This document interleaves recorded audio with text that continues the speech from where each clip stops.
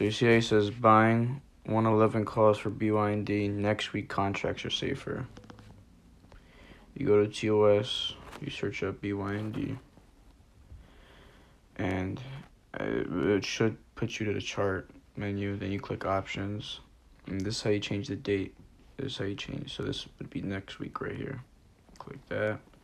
You said 111 calls. The calls columns on the left, puts columns on the right. Click calls, however many you can buy. Click the lock button, and you click confirm.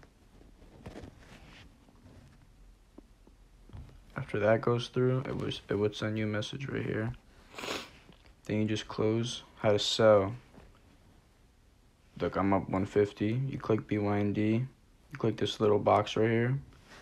Close selected. You click that. Then you sell however much you have. But just like you bought it, you click this lock button right here.